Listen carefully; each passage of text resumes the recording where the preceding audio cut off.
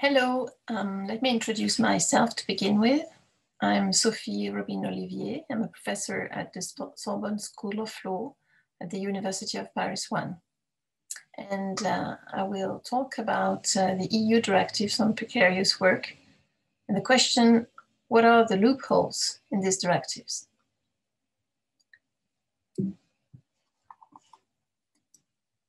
The first question I'm asking, and I think this is a very classical one in the context of this webinar, what is precarious work? It is work, one can say, without a standard employment contract.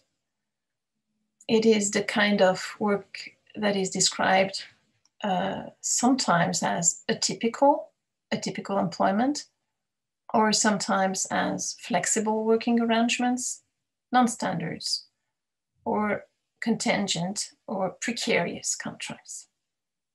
This is a situation where the basic idea is that workers are not protected as they are in so-called normal work contracts or ordinary or standard work contracts, because either the contract is a very short-term contract or they work only for a certain number of hours, not full-time, or it is very easy to dismiss the workers within these work arrangements because termination of the contract is made easy. What has been observed in recent times is that there has been a considerable increase of these types of contracts, is non-standard employment contracts, and that some authors said, including Catherine Stone and Harry Hathers, that is a very serious threat to labor market regulation and mostly to workers' protection. And this is true around the world. This is not true only on some particular countries. This has been observed basically everywhere. So hence this project, this webinar on precarious work. One can add that this situation has been made worse probably by the effect of so-called digitalisation of work. So sometimes it is also described as the gig economy.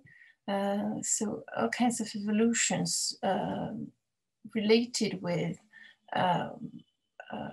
new technologies that concern in particular the development of platform workers. Those very precarious workers that we've seen emerging in recent times and that are particularly in need of protection. So precarious work has been a problem in the last decades. It's not something recent, something that appeared in very recent times, but one can say that it has become even worse probably with digitalization, because it's not only part-time work or fixed-term contracts, which could be decent in a way, because it can be fixed-term, but it can be for a couple months or even a couple years. Or it can be part-time, where workers work half-time, and that still maintains a decent living. But when it becomes very, very short terms, few hours, contract with according remunerations, that is to say, very low remunerations, that becomes more critical, more problematic. So that's what we are seeing, and we've seen an evolution in the last period that is sometimes called flexibilisation of work. So here we are with the situation, and to face the situation in the last decades, and I must say it's been a while since EU law was concerned, EU legislation developed. EU legislation concerning atypical work was thought about already in the 70s, probably even slightly before that, just after the economic crisis that Europe had to face. In the late 60s already. So the origins of the EU intervention in this field is quite ancient, but it took time. to actually adopt directives in this field. The 3 directives that were adopted in the first place, I'm not going to say the first generation, because in fact there are 2 of one generation, 1 of a second generation, I should say, and then we have the most recent one. So the 3 directives that were adopted and we've been living with for a while are the Directive of 97, following the framework agreement of social partners on part-time work. So that's the first moment, this agreement of social partners on part-time work, protection of part-time workers, that led to the Directive of 97. So see, we are already in 97, although the first ideas came up in the 70s. Second directive, again on the basis of an agreement between social partners, was adopted in 1999, and it's about fixed-term work.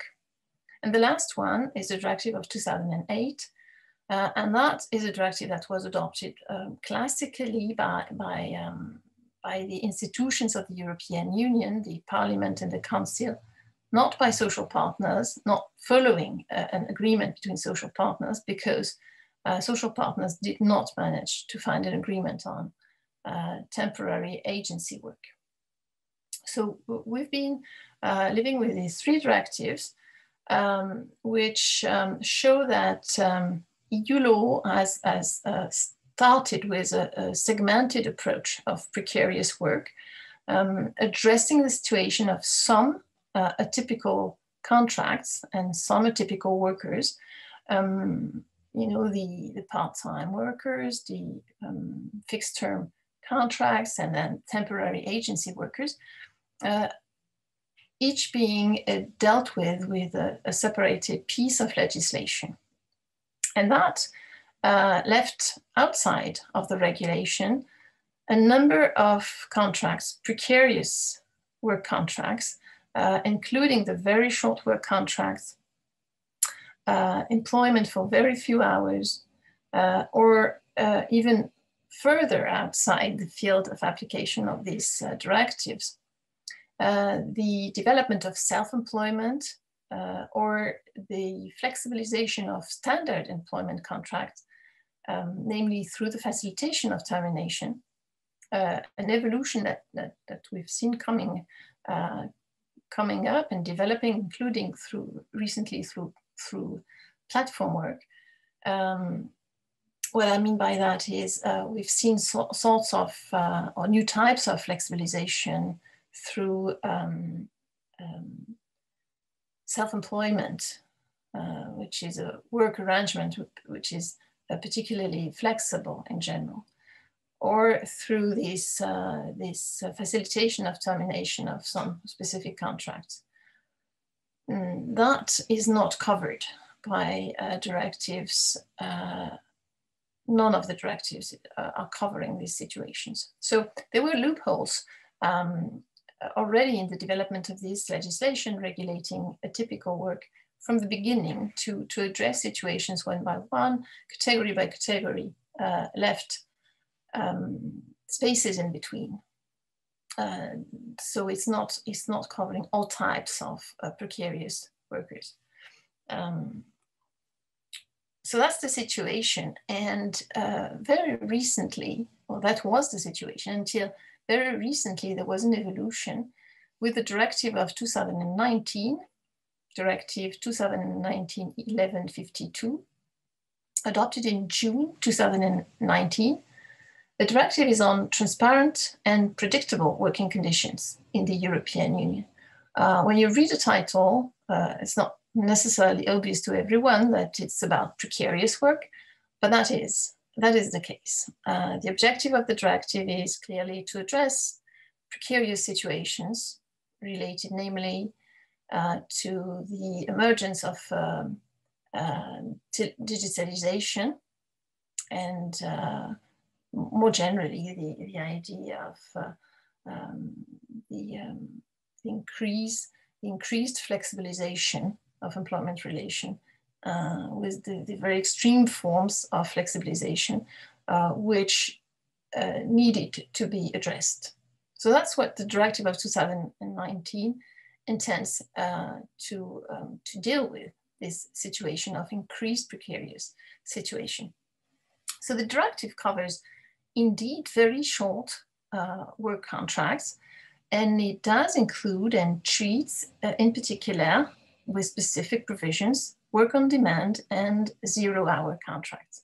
So that's the great innovation of the last period. Now this contribution is looking at the scope of EU legislation on precarious workers, but it's looking at this scope of protection through the, I should say, maybe the negative angle. It's looking at not essentially the achievements that are quite impressive, especially in the last directive. But really what we try to show here is what is missing.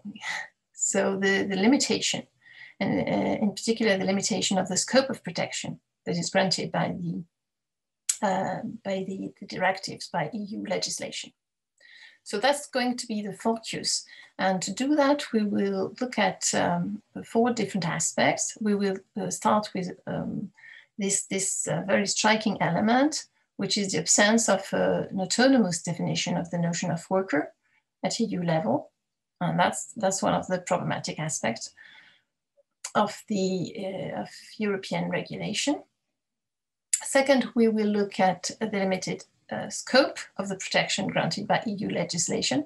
And by that I mean the 3 directives on part-time, fixed-term contracts and on temporary agency work. And then we will look at the specific evolutions deriving from Directive 2019-1152. And lastly, some ideas on possible development in the future. So we'll look at the perspectives more rapidly. So let's start with the absence of an autonomous definition of the notion of worker. That is something very, very important to have in mind when considering EU legislation on precarious work. Because workers in this directive, the 4 of them in fact, workers are not defined, the workers who are covered, the precarious workers, they're not defined at EU level. In particular, if you look at the 3 directives that were adopted in 97, 99, and 2008, they rely on national legislation to define the notion of workers or the notion of employment contract. So you see that in clause 2.1 of the agreement on part-time work, for instance, and similarly in the same clause of the agreement on fixed-term contracts, they mention that the agreement applies to workers who have an employment contract or employment relationship as defined by the law, collective agreements, or practice in force in each member state. So this is for member states to define who is a worker, which means that not only can there be differences between states, between member states on who is covered, but also that the definition can be restrictive. I mean, can limit the scope of European protection. So you find that in the 2 directives of 97 and 99, this absence of autonomous definition of worker at EU level.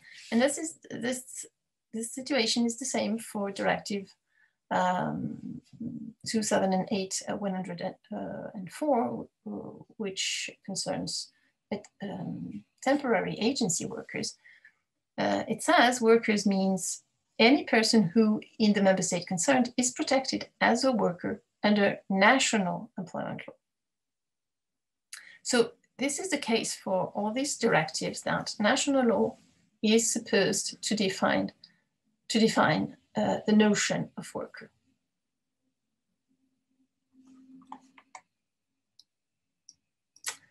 Now, it would be a bit short to limit the analysis to this aspect and to the letter of the directive, because the Court of Justice said something, intervened in this context of no European definition of workers and no autonomous definition at EU level. And it intervened as it could, that is to say, within the legal framework, to say that it could not be the case that the scope of application of directives is totally abandoned to member states. So it somehow tried to limit the restrictive approaches that were sometimes followed by member states. The reason for that is that, according to the court, there is a risk that member states' use of their discretion could jeopardize the objective of the directives. And so for that reason, the court encroached a little bit upon states' power, somehow violating the letter of the directives, under which it was supposed to be member states defining the notion of workers. The control that the court operates on the definitions, the national definitions of workers, led to a situation where the court said that, first of all, member states cannot remove at will certain categories of persons from the protection that is granted by the framework agreements on part-time work or fixed-term work. And the court had this language in a series of cases, including for part-time work, the O'Brien case in 2012, and for fixed-term work, the same solution was adopted in a case called, for instance, Del Cerro Alonso, a case decided in 1997. I'll say a little bit more about these cases just in a few minutes. Concerning the directive on temporary agency work, the same type of control was elaborated by the Court of Justice. It said that the concept of worker under that directive could not be limited to persons falling within the scope of that concept under national law, and in particular could not be limited to those who have a contract of employment with the temporary work agency. That would, the court said, jeopardize the attainment of the objectives of the directive, and therefore undermine the effectiveness of that directive by inordinately and unjustifiably restricting the scope of that directive. Those are the words used by the Court of Justice. And they were used in a case quite recent called Betriebsrat der Hochlandsklinik, a case decided in 2016. So what happened with this case law is the court worked out a compromise in order to both respect the idea that there is no autonomous definition of worker, precarious workers protected at EU level, but it cannot be left totally to member states to decide who is covered. And the compromise is the following. There is no exclusive competence for the Court of Justice to define the notion of worker. That is clear. But in order to ensure the effectiveness of the directives, the Court of Justice required national courts to take into account a series of principles and criteria to decide on the existence of a work relationship and to allow the directives to apply. The central notion in the reasoning of the Court of Justice is the requirement of consistency in national legislation. And I will explain this through examples, illustrations. In the O'Brien case, for instance, concerning a part-time worker, a part-time judge, the question was, can part-time judges be can part-time judges who are remunerated on a daily fee paid basis, who are not employed under a contract or have no employment relationship under national law, can these judges be excluded from the protection of the directive on part-time work? In theory, the answer would be yes, they can, because the definition of who is covered is not fixed at EU level. It's a definition at national level. But the Court of Justice said something different. It said these judges can only be excluded from the protection of the directive if the relationship between them and the Ministry of Justice, for whom they're working, let's say, by its nature is substantially different from that between employers and their employees, falling according to national legislation within the category of workers. So here the court is saying consistency is required within national law itself. And this consistency limits the possibility of restrictive interpretation of the scope of application of the directives. So if member states decide that in situation like the situation of those judges, other persons would be covered and would be because they would be considered employees in the same circumstances, work circumstances. If other persons would be covered, then the judges should be covered because they are in a situation of employment according to national legislation itself. So that's the way for the Court of Justice to say something about who is covered by EU legislation without defining at EU level who are the workers covered, but putting some requirements inside national law itself, requirement of consistency. Indeed, this case, this O'Brien case, deals with judges. So one may think it's not very useful this case is not very useful as it cannot really be considered similar to the situations that are most problematic today, particularly the situation of platform workers, for instance.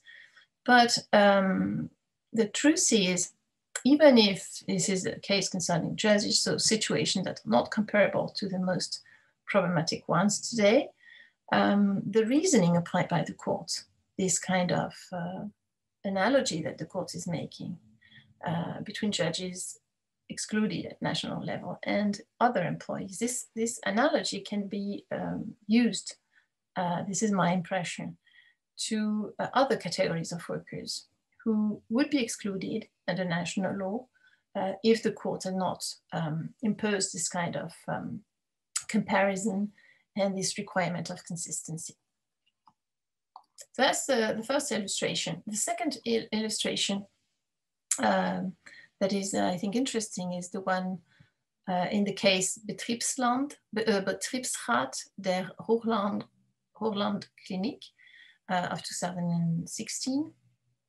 This is a case concerning a nurse who worked for an association of which she was a member, the German Red Cross, and who did not have the status of worker under national law, since she did not have a contract of employment with the association. And the question was, can she be excluded from the concept of worker under Directive 2008/104? So can she be out of the protection of the temporary agency work directive? To this question, the court replied that member states or temporary work agencies are not allowed to exclude at their discretion certain categories of persons from the benefit of the protection, in particular from the application of the principle of equal treatment when the employment relationship between those persons and the temporary worker agency is not substantially different from the employment relationship between employees having the status of workers under national law and their employer. So here, again, it is a question of consistency within national legislation. whenever a person is compared in a similar situation as a person that would be protected under national legislation, it should be protected.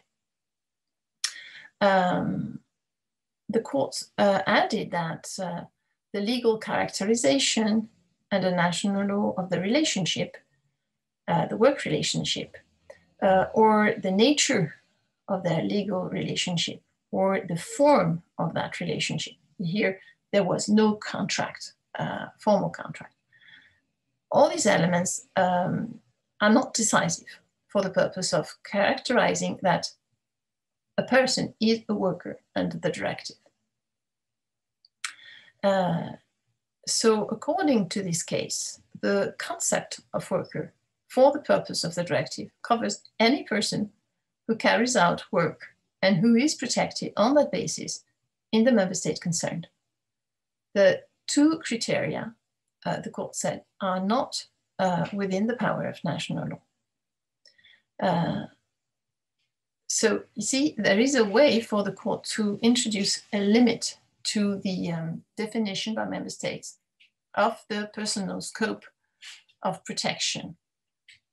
And that is important because that was not obvious to begin with, that there was some control that the court could exercise on the definition of the scope of the protection granted by the directives.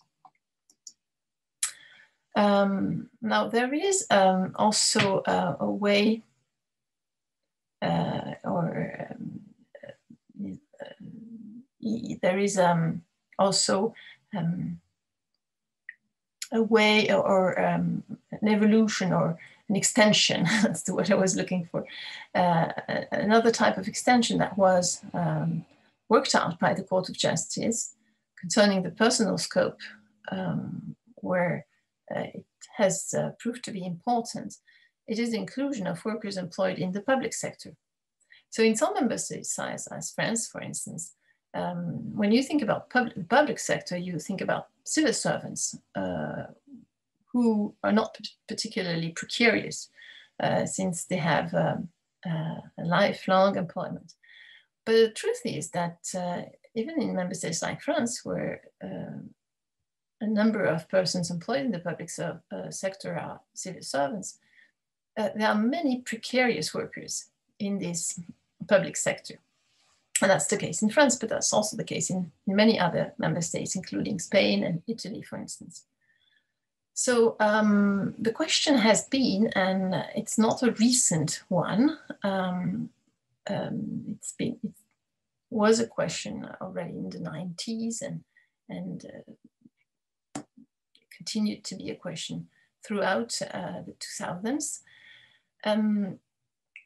The question has been whether these persons were protected by the directives concerning atypical employment. And the court had no hesitation on that. It said that workers employed in the public sector are granted the protection of EU directives. They should benefit from these directives. This is very clearly explained in the case Adenella and others, the case decided in 2006. The motives, the reasons for that solution is that the provisions, according to the court, the provisions ensuring equal treatment that are very central in the two directives of 97 and 99, the provisions ensuring equal treatment must be applied extensively, since there are rules, according to the court, that have a particular importance. And the court says rules, this equal treatment rule, is so important that each employee should benefit from this rule as a minimum protective requirement. That is something that is also explained in the case Del Cerro Alonso that I already mentioned. So there is an inclusion of all these workers in the public sector that may be maybe didn't seem so important when the directive was drafted, or maybe member states wanted to exclude some workers from the scope of the protection, but that did not resist the case law of the court. Another way the court intervened in order to limit this definition by member states and this control by member states of the personal scope of the protection of the directive. Another way was the intervention of the court on this notion of objective grounds to exclude categories of workers from the protection of the directive on fixed-term contracts. In that directive, it is under that directive, it is allowed on the basis of so-called objective grounds for member states to introduce restrictions to the principle of equal treatment. And the court said that these objective grounds could not be left to member states, to the discretionary power of member states. The court exercised control about the use of the notion of objective grounds to exclude protection. In particular, in a case called Land Tirol in 2010, the court said, national law cannot, on the basis of a general abstract national norm, exclude workers employed under a fixed-term contract of a maximum of 6 months, including workers employed on a casual basis with contracts limited to 1 day, from the scope of application of the directive on fixed-term contracts. So it's not possible just to adopt legislation at national level, just saying that some short-term contracts are not within the field of application of the directive. It's not possible to do that and say, there is an objective ground for excluding these workers. That's the law, that's the statute. That's not accepted. And the court says clearly that a general norm of exclusion does not suffice. It takes precise and concrete circumstances characterizing a given activity and justifying exclusion to consider that there are objective grounds allowing restrictions to the principle of equal treatment. Another important thing is the court is applying a proportionality test when these objective grounds are invoked by member states to limit protection. And this proportionality test means that the unequal treatment must respond to a genuine need. It must be appropriate for achieving the objective pursued, and it must be necessary for that purpose. So the notion of necessary for the purpose to be attained is a very important one, because that's where the control can be applied, the control of the court, Court of Justice in particular, a national court, whether this was necessary, whether the exclusion was necessary. And indeed, the control can be strict or can be very, very limited. It will depend, but it's not inexistent. There is a control over the necessity to exclude the protection, to exclude some workers from the scope of the protection. So that's another way through which the Court of Justice is trying to limit the possibility that is granted by the directive for member states to define, and sometimes to define in restrictive ways, the scope of application of these directives.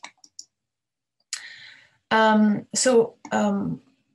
was the first point I wanted to make, this, and the first remark, I think, important one, that in principle, and that's the limit of the directives, the notion of worker covered of, so the precarious workers covered, are defined by member states. So this is what I wanted to show is this is problematic, but somehow the Court of Justice intervened to limit the margin of discretion of states. Now, there is another important point is that the directives themselves, and in particular, the directive on agency workers of 2008, these directives include limitations to the personal scope of the protection. So this is another story. Huh? This is not the limitation of the personal scope of application is not due to the fact that member states are in charge of defining who is covered. It's different. It's the fact that within the directive itself there is a limitation of the protection. So I was saying the most important restriction, and I will come back to that with more details, the most important restrictions concern agency workers. There is one other element in the directives, but I would say more minor, which is the fact that are excluded non-standard contracts with a vocational or public work element. We'll just point to that rapidly and then move on to temporary agency workers. The exclusion concerning non-standard contracts with a vocational or public work element is found in the clause 2 of the agreement on fixed-term contracts that says member states can decide not to apply the agreement on fixed-term contracts to initial vocational training relationships and apprenticeship schemes, also to employment contracts and relationships which have been concluded within the framework of a specific public or publicly supported training, integration, and vocational retraining program.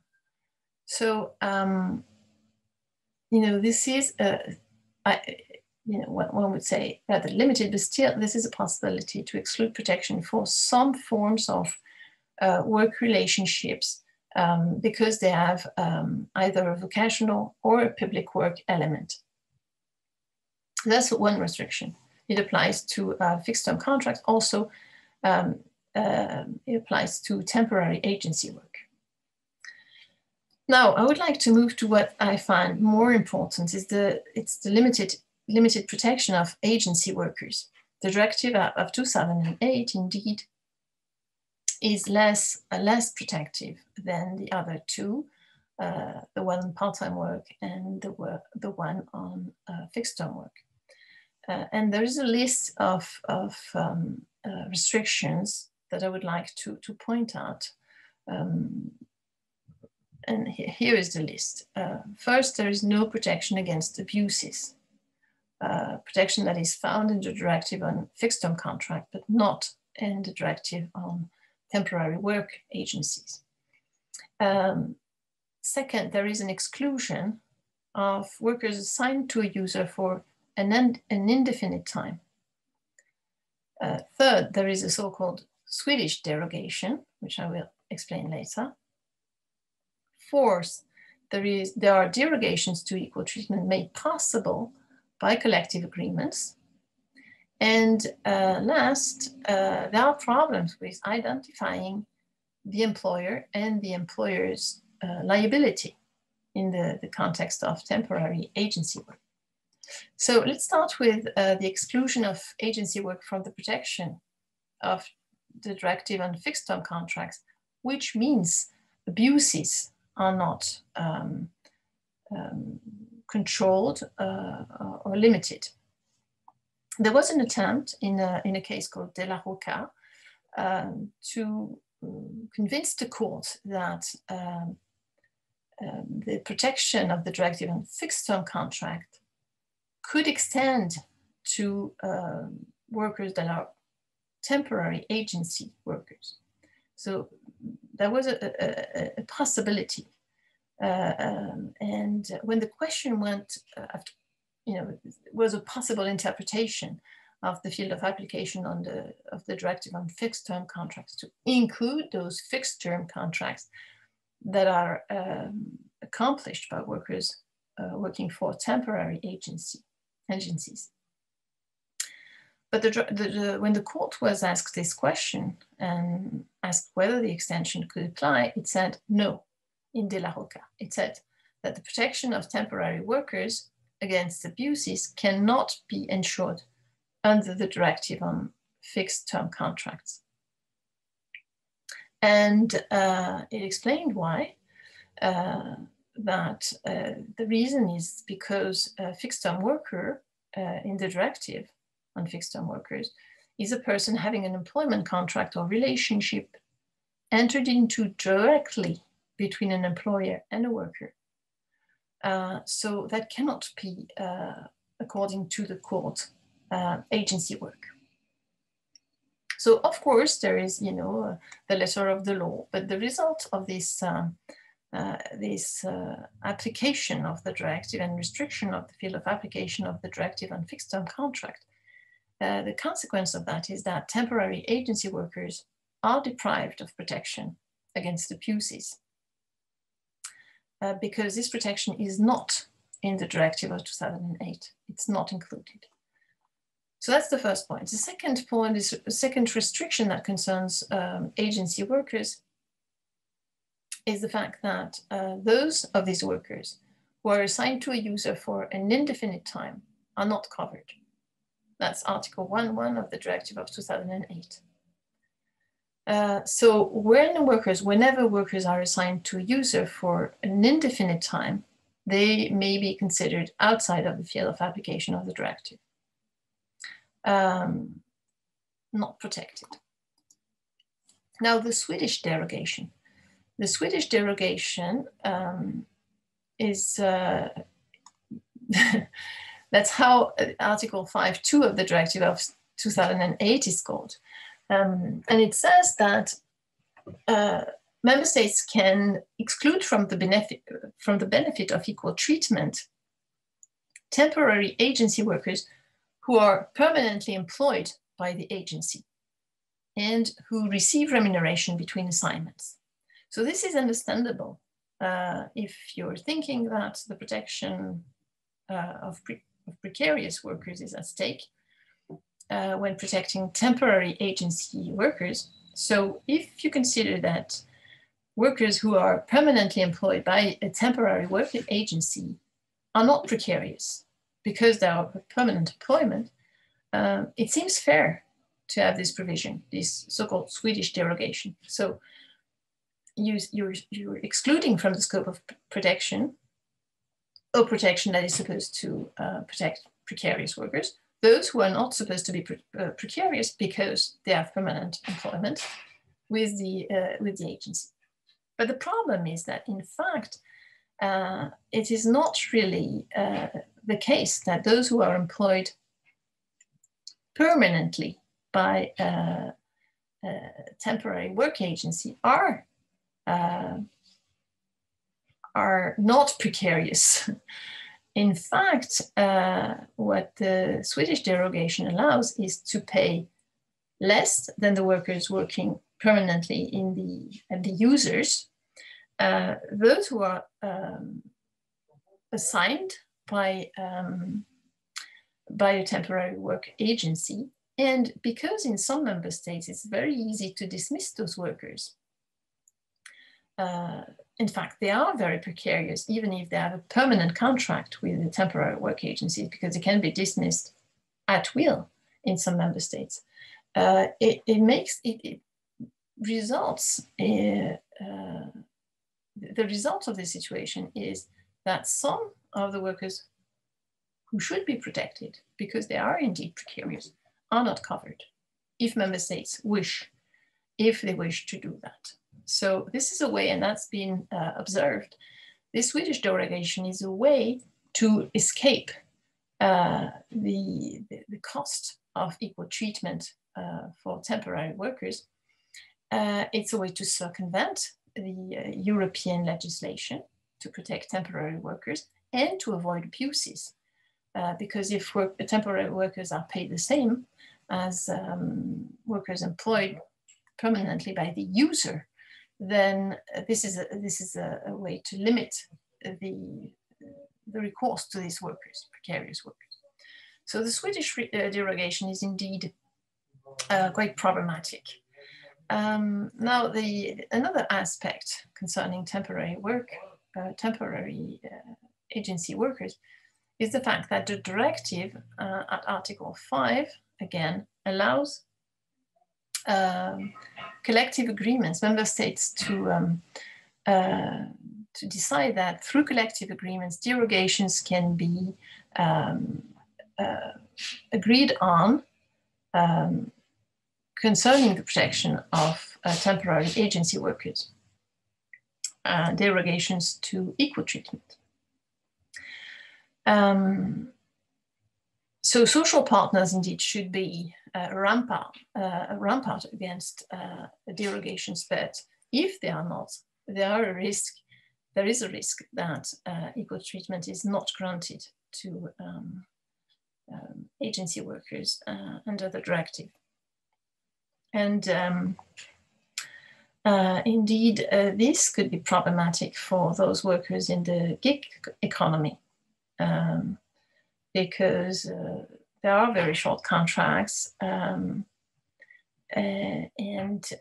if social partners decide to exclude the protection, the equal treatment rule, that in fact means that the objective of the directive is going to be completely,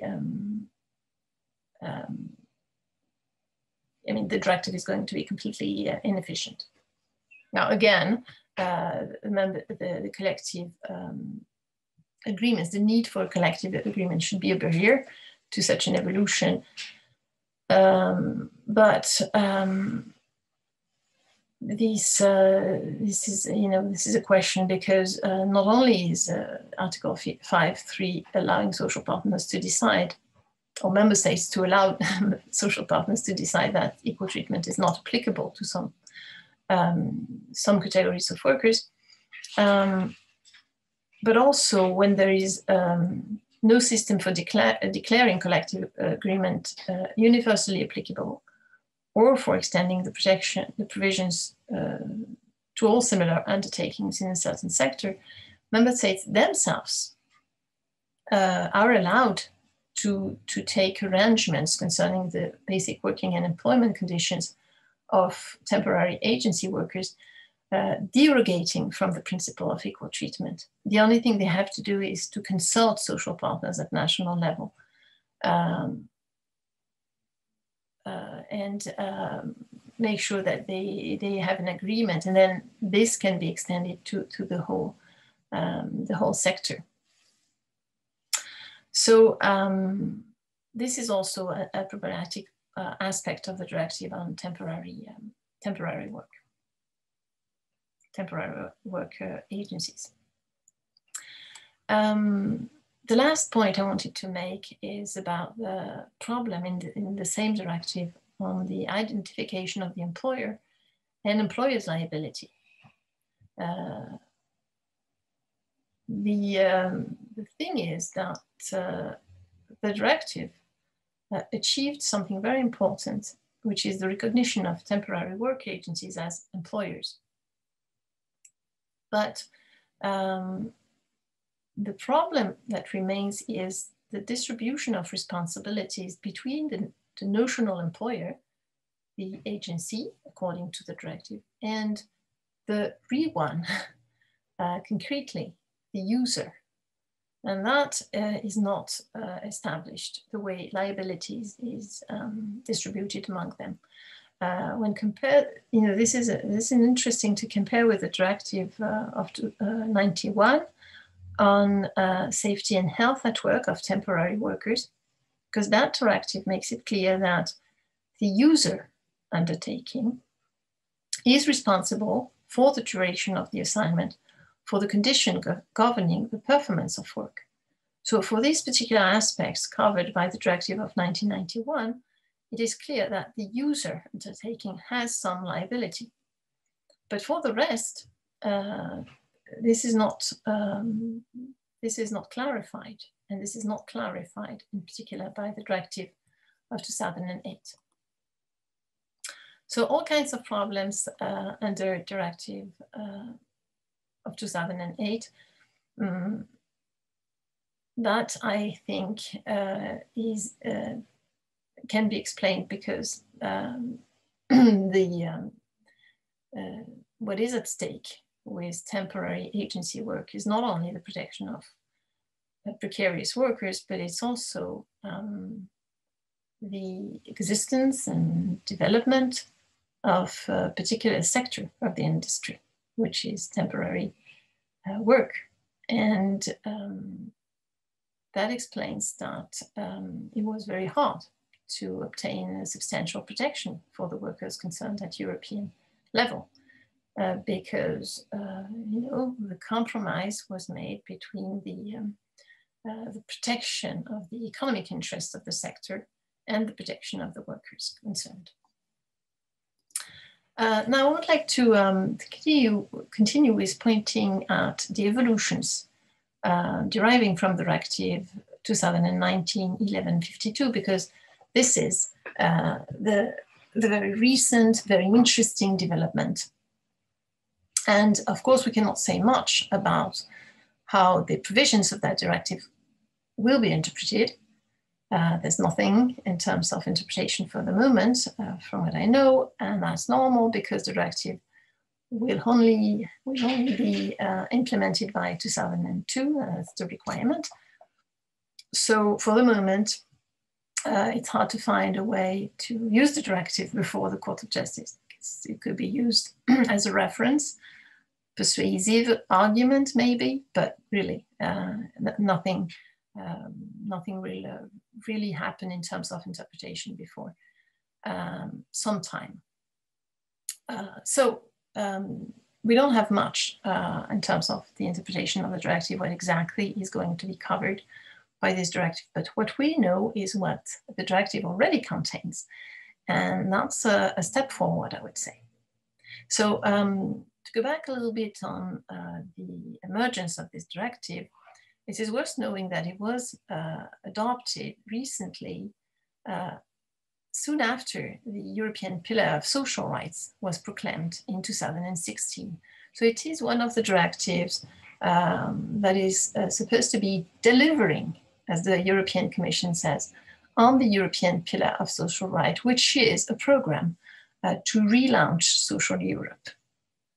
And the goal of this directive is to address insufficient protection for workers in the most precarious jobs, as I was saying in the beginning.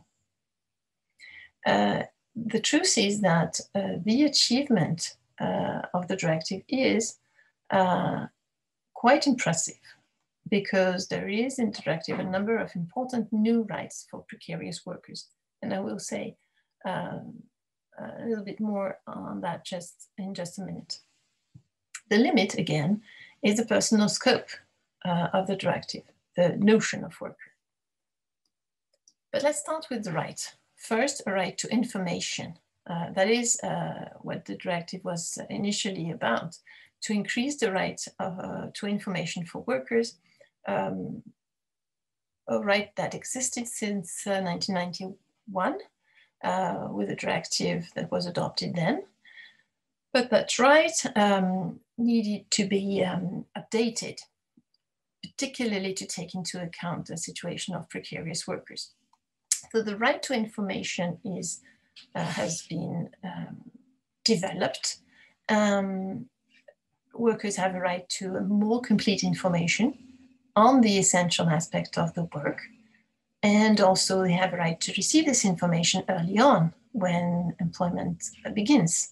For the largest part of this information, it has to be given to the worker in the first 7 days of work, which is an improvement indeed as compared to what was required in the directive of 1991. What is particularly important, I think, for precarious workers is what is mentioned in Article 4.2m of the new directive. It says, if the work pattern is entirely or mostly unpredictable, the employer shall inform the worker of the principle that the work schedule is variable, the number of guaranteed paid hours, and the remuneration for work performed in addition to those guaranteed hours. Second, the reference hours and days within which the worker may be required to work. And third, the minimum notice period to which the worker is entitled before the start of the work assignment and, where applicable, the deadline for cancellation. So important information for precarious workers. This is interesting as it relies on an idea of protection through information, a bit like for consumers and consumer contracts. The protection is not necessarily substantial, but is based on information at the beginning of the contract, which may allow workers to refuse, or at least they know where they're going when contracting for these precarious jobs. So this is a very important evolution. Another very important article in the directive is Article 10 on so-called minimum predictability of work. And this, it looks a little technical when at first glance, but the idea is to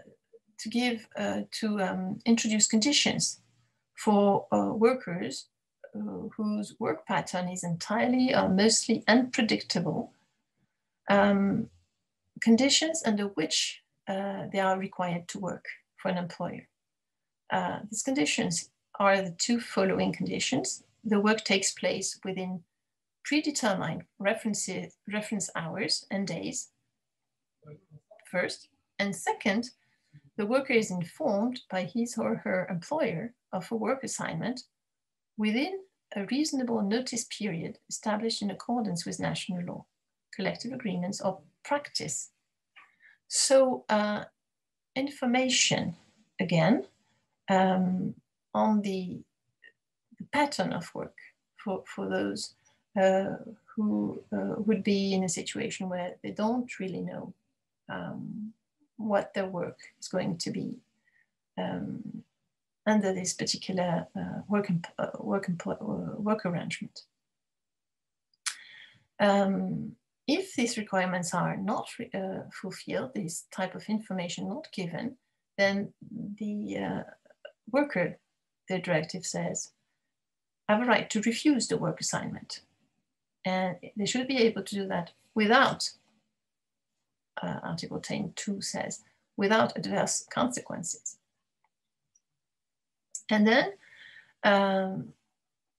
the third point of Article 10 says that workers should be entitled to compensation if the employer cancels the work, the assignment, after a specified reasonable deadline when there was an agreement with the worker on an assignment.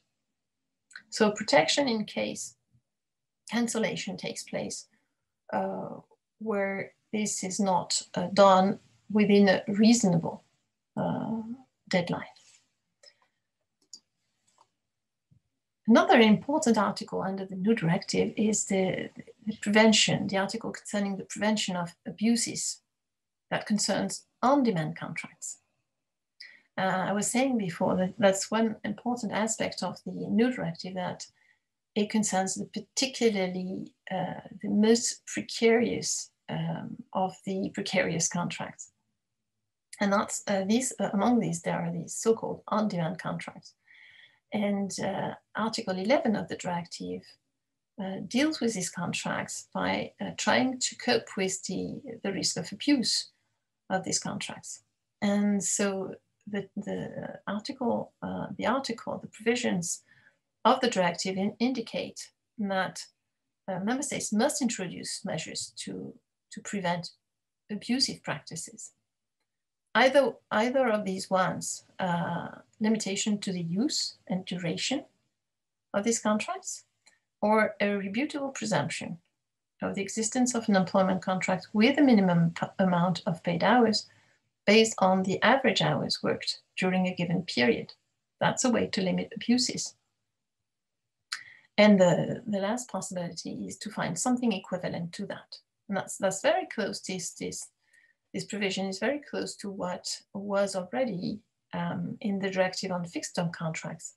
You know, these ways to avoid abuses of fixed-term contracts. But now it applies, and it's a little, you know, with slight modifications to on-demand contracts. which is a different situation. I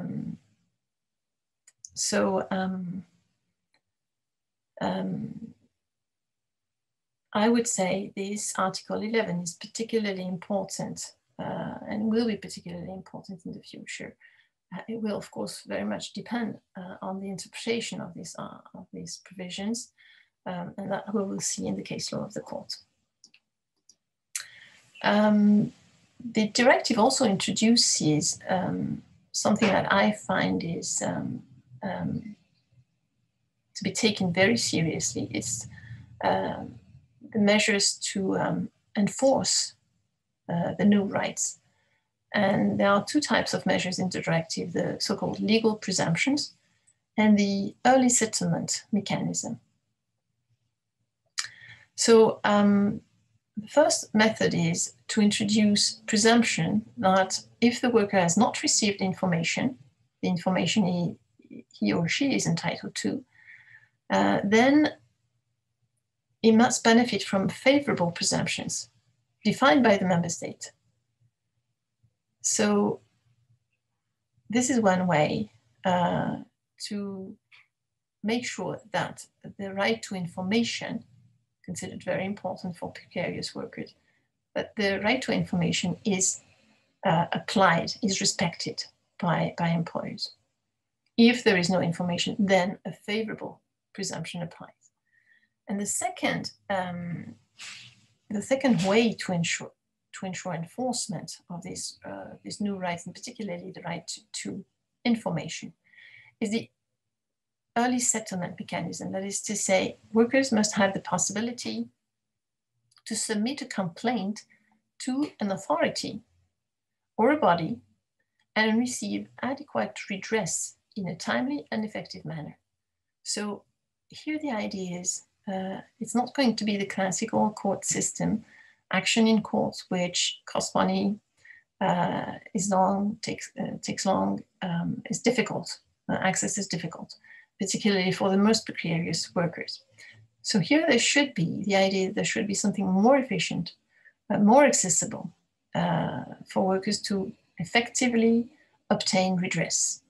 So I think this is worth keeping in mind, because this is a way through which the formal rights become concrete. And that is going to be something to, I think, control actively, from a European point of view, make sure that member states actually implement these provisions. There is also at Article 16 a right to redress, meaning that the classical system of dispute resolution should exist, and that these precarious workers should have access in case their rights are not respected. And so that the actions in courts are efficient, there is also a system in the directive to ensure that there is a shift in the burden of proof, and that I think is a very interesting provision of the directive. When and we know this from particularly the directive on discrimination, this shifting of the burden of proof. When workers establish facts from which it may be presumed that there has been a dismissal that is based on the fact that they exercised their rights under the directive, it is for the employer to prove that the dismissal was based on grounds other than those prohibited. So this is a way to make sure that it's only necessary for the worker to make a prima facie case of dismissal because he tried to exercise his rights under the directive. And once there are sufficient facts, sufficient elements, then the burden of the proof shifts to the employer. And this is a mechanism that we know about without waiting long for interpretations of this provision by the Court of Justice, because this mechanism exists, as I was saying, for the directives on discrimination. Okay, I think I will leave the penalties aside because this is quite classical. And just say a few words about the remaining problem in this new directive, although it is, I think, a source of many interesting achievements. There is still this problem with the limited personal scope of application. This moves us back to Article 1 of this directive, this Directive of 2019. It applies to all workers, indeed, in all forms of work, including those in the most flexible, non-standard and non-standard arrangements. It includes, as I was saying, 0-hour contracts, casual work, domestic work, etc., etc. That's what the Commission is saying on its website. But the definition of workers, it's a national definition. So we're back to the same language that we find in the previous directive, that workers are defined by national law or collective agreements of national practice, except for one part of this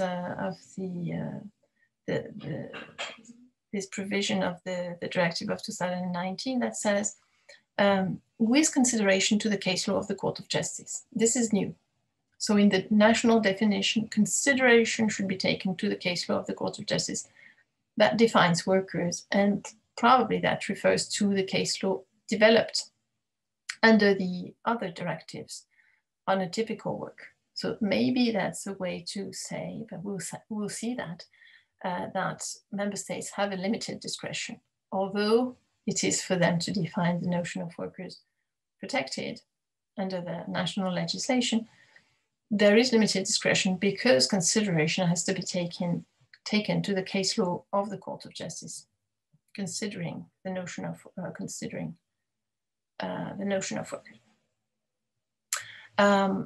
But in addition to that, no autonomous definition of the notion of worker. The directive allows the exclusion of the very precarious workers. It says that there is a possibility for member states to exclude workers whose working time is equal to or less than an average of 3 hours per week in a reference period of 4 consecutive weeks. So when it's really, really short periods of work, workers can be excluded by member states. Now, this is not without limits, because the directive says that this exclusion is not possible when employment relationships are such that they do not guarantee an amount of paid work that is predetermined before the employment starts. So in fact, this articulation of these two paragraphs means that the exclusion of workers who work very, very short periods of time is only possible when they have a predetermination in their contract of a guaranteed amount of paid work. And if it's not the case, then there's no derogation. So maybe all in all, it's not so exclusive of the most precarious, this directive. Another exclusion still is about domestic workers. Possibility to exclude from some of the right, not all of the rights, the workers employed by natural persons in households, when these persons are acting as for these households. This is also a way to exclude some of the precarious, the workers employed by households can be in very precarious situations that we know from all the work done about domestic workers. And the domestic workers are not the issue in this directive. They are not the ones considered in this directive of 2019. That's probably for another type of regulation.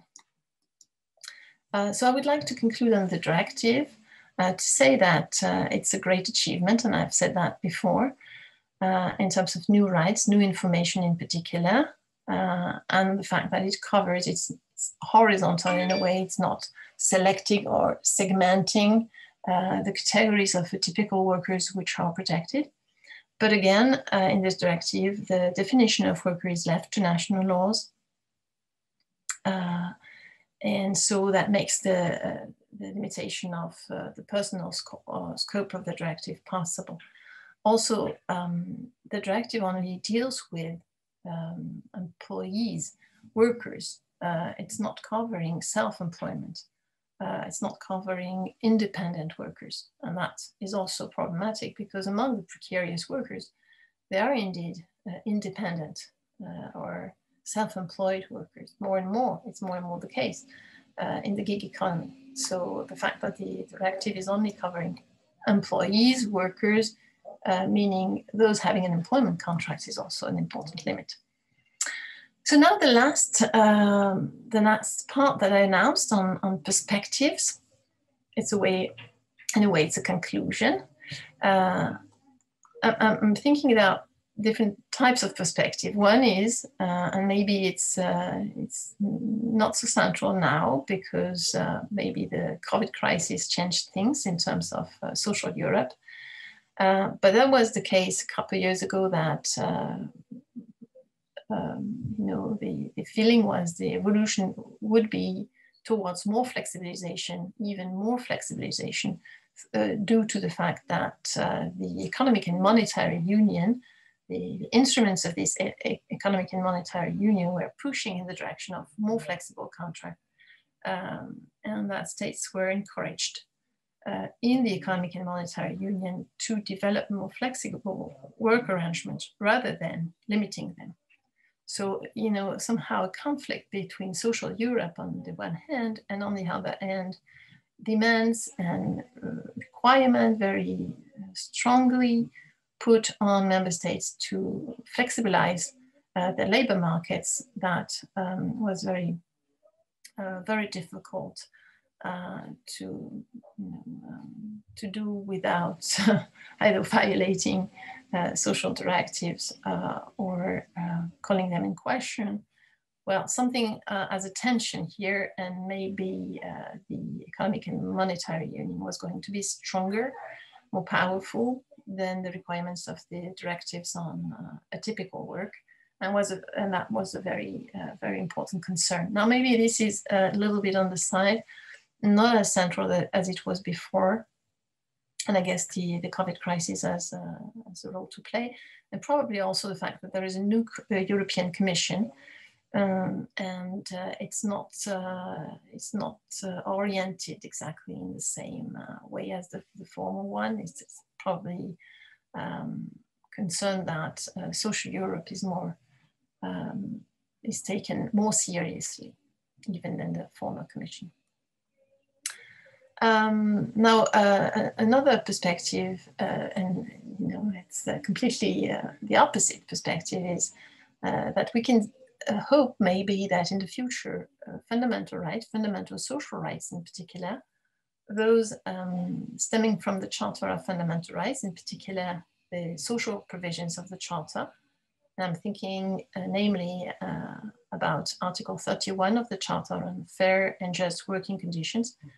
These provisions of the Charter, and more generally social fundamental rights, could help grant more protection to precarious workers through more extensive interpretations of the directives. And we'll see that maybe at play with the interpretation of the Directive of 2019, if it is interpreted in relation with social fundamental rights, maybe it can be more inclusive and protect in better ways precarious workers. And then, of course, we can think about new legislation in this field. The truth is, since we have the Directive of 2019, it's harder to think that there will be further developments and more legislation in the near future. But there are possibilities, and I'm thinking in particular about the fact that the Commission is launching a number of studies about platform workers, and that leaves open the possibility of new legislation specifically for those platform workers. I'm thinking this could be the case, that something is developed, some new legislation emerges about platform workers. Now, we would be back to segmentation in the protection if that happened. You know, that a particular category of precarious workers is dealt with a specific instrument, and it's not something horizontal covering all types of precarious workers. And whether this is a good solution or not, I won't discuss now. But I think it is something to think about for the future. So I will leave it open for now and finish this presentation by thanking you very much for listening to it.